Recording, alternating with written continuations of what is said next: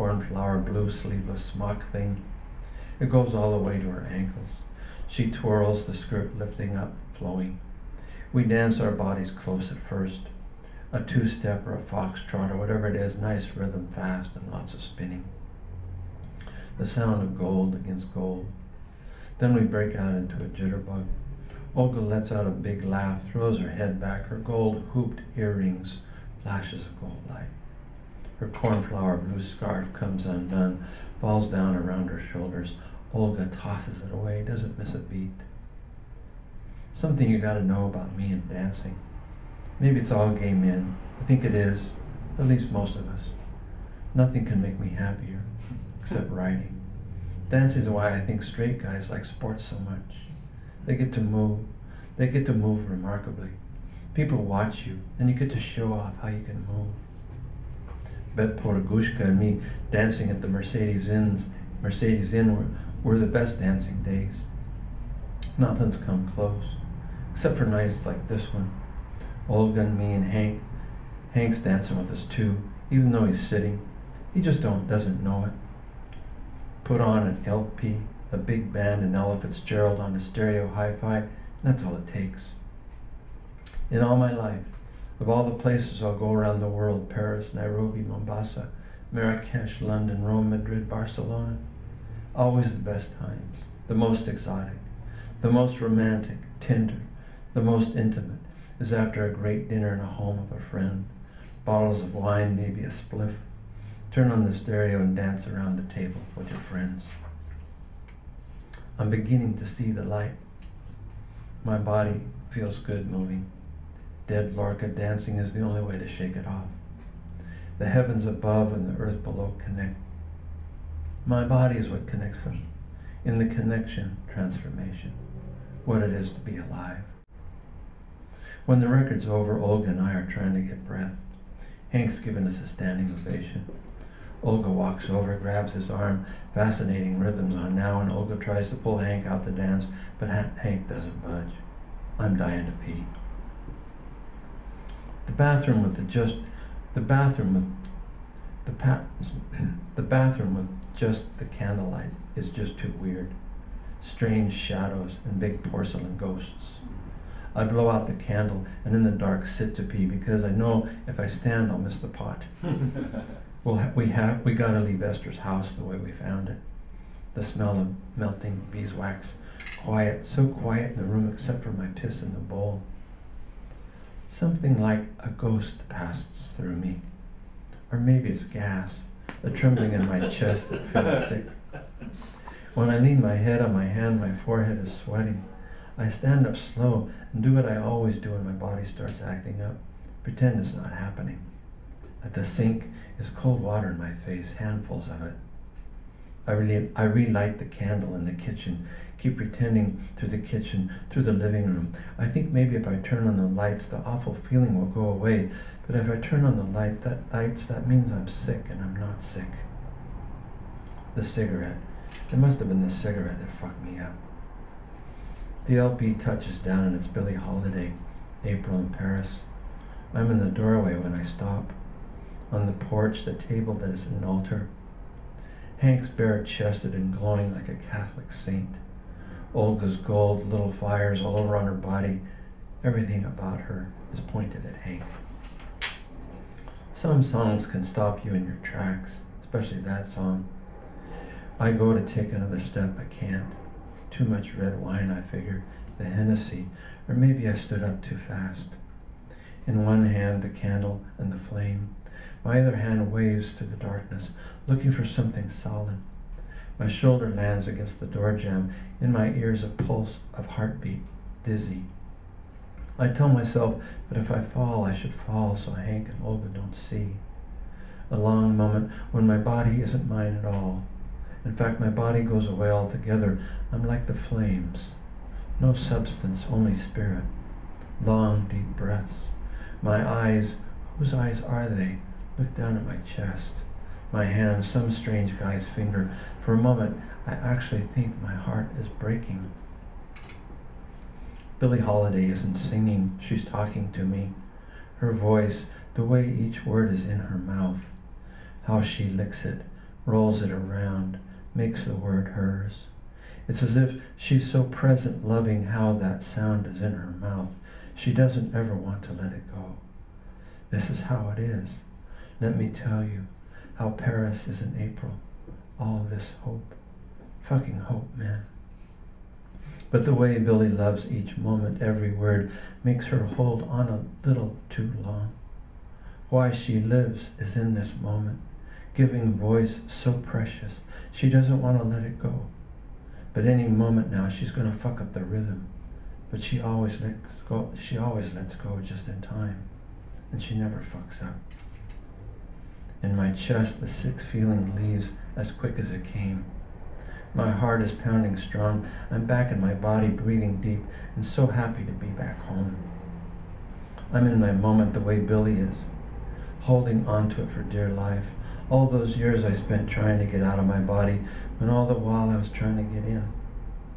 I slide down the door jamb, and my butt hits the floor. In my hand, I'm holding a fire on a candlestick. In front of me, just beyond, out there in the world, on the screened-in porch, in the candlelight, Hank swirls up Goya. I can't believe my eyes. In that part of the house between the screened-in porch and the living room is a stage. The candles are the dramatic lighting. Hank is on the stage, just in his long khaki shorts. Olga's scarf, a turban tied around his head. He is dancing. Hank's not showing off, or maybe a little. He's a man alone dancing in a room, his eyes closed. He's dreaming with Billy in Paris in April. That thing in his shoulders and his chest that always seems to hold him up isn't holding him up. How smooth his body is in the light. Like a man made out of pie dough. You just want to take a bite. His feet are solid on the shiny, slick oak.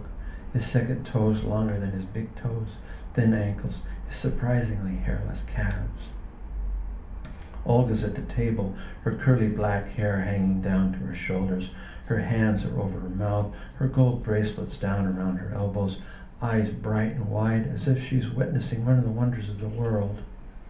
She is. Hank Christian is dancing.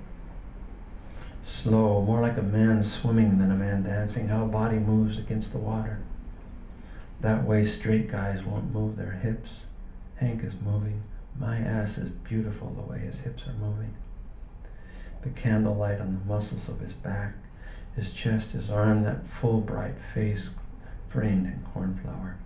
His closed eyes, his nipples, his hairy underarms, the hair in the middle of his chest, light, dark, light, dark, light, dark. Hank's gone. He's with Billy in her moment that she lives in, that she expresses, that she craves. Hank's body, how he licks the music, rolls it around, makes it his. What have you done to my heart? The silence after the song, LP scratches, crickets. Warm, the night is warm, I'm still sweating. My eyes can't bear to look into Hank, so I quick look away. The candlelight on the oak floor, the shadows around the table, the candlelight against the screen, delicate. We are so delicate. When I wake up, I'm in my bed in my room upstairs. I don't know what the fuck. I'm just in my shorts, and on the bed there's a pool of sweat between my shoulder blades. Night sweats. I'll come to know night sweats well. Something is flashing. It's outside the flashing. Really, all I know about the flashing is that it's not in me. The pain in my chest is gone. I feel fine, a little drunk maybe. Then flash, there's a big bright light, silver that for an instant makes every object super real and alien at the same time. The shadow from that light slanted, a weird cold darkness. Moments later, a crunch of thunder. Out the bay window, the huge dome of Pennsylvania sky is a road map of heaven. Long cracks of heat and light point bright fingers into the deep dark earth. Silent flashes, repetitions of flashes. Every so often thunder you can feel in your bones. The earth is a baseball getting hit out of the park. Another big bright light, a night sky crack, and the earth is the color of moon. On the nightstand, the digital clock is flashing 2:11. I try the nightstand lamp. No electricity.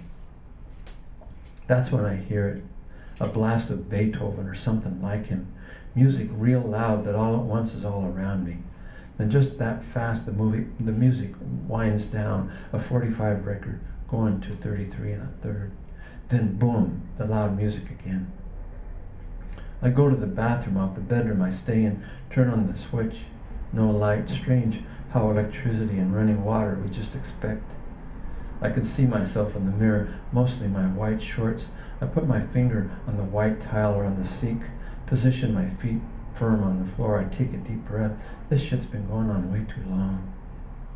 When I check in, my heart is fine. My breath is coming in and out. When I move my fingers move, my toes wiggles, my shoulders, my arms, my legs. Still got my old pope. My mouth tastes like old cigarette. And my head is sore right in the middle above my eyes where it always gets sore when I drink and smoke. Reality. Still something's fucked up, even if it's not me. It's the world. The world is fucked up.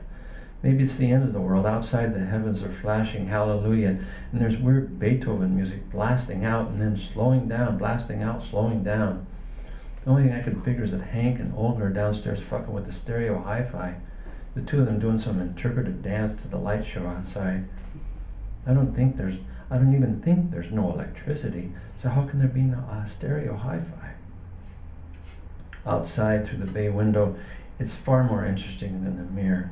If it's the end of the world, I may as well witness it. Who knows how long I stand there, make myself look close. If these are my last moments, I'm a lucky guy.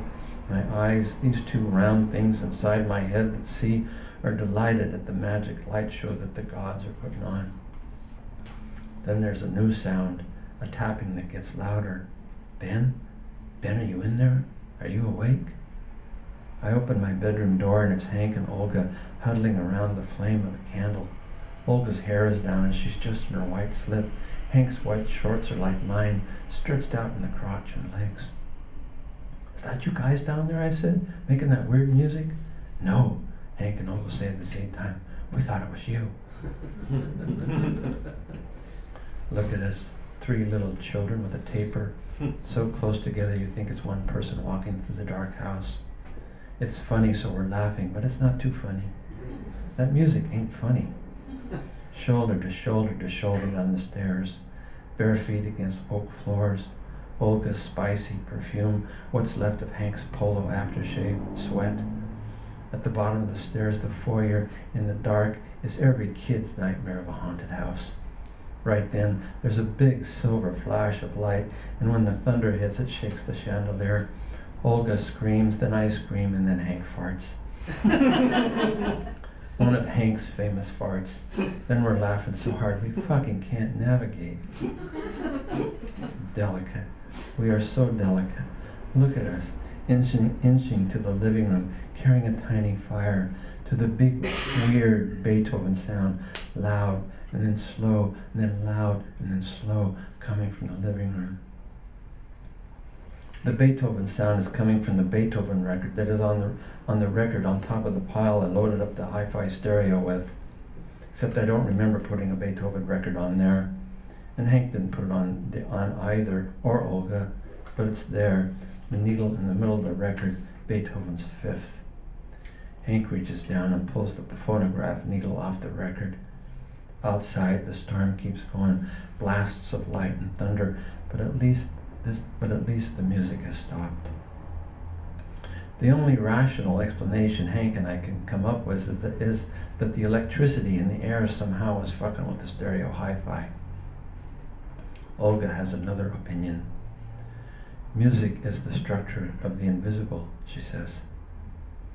When we go back to bed, we go together, all of us into the same room, my room upstairs. When we get to the room, the bathroom light is on. 10 minutes later, the lightning storm has passed. In the bathroom, I brush my teeth while Hank takes a leak. He's got a set of kidneys on him. I shut off the light. When I walk into the bedroom, Hank's body, Olga's body are dark silhouettes pressed against the bay window. Look, Ben, Olga says, more mystery. I press my palm against the glass. Once more, the weird, lovely night shows its magic. Below us, on the ground, another light storm.